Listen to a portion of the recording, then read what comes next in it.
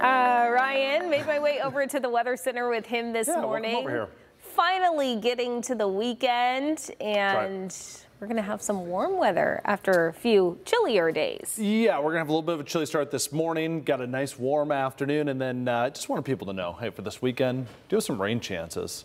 It's one of those things, like, we know we need the rain, but does it have to come on the weekend?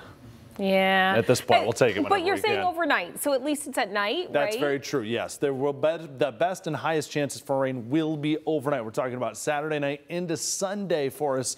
So most of your weekend plans will be just fine. The wet, damp kind of feeling day, probably going to be on Sunday. Saturday, most of the day is going to be dry. It's more of an evening rain. Yes, it's possible there could be some pop-up showers in the afternoon, but we're talking about mostly an evening or overnight rain Saturday. Sunday, hold on a second here. Sunday, scattered chances for some rain showers and some pretty damp conditions for most of the day. Now we can jump into our hour-by-hour forecast. Rain develops to our north earlier in the afternoon and evening. This will drop south along a cold front, so overnight, there's where you see those showers picking up for us. This cold front's going to bring some pretty big changes in for us, too, in the form of some cooler weather by the time we get towards early next week. As far as today goes, though, wow, warm and nice, dry skies today.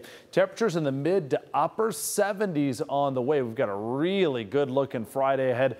Yes, it's cool across the state of Ohio. Temperatures in the 40s and 30s. And remember how I said that cold front was going to bring changes in by next week?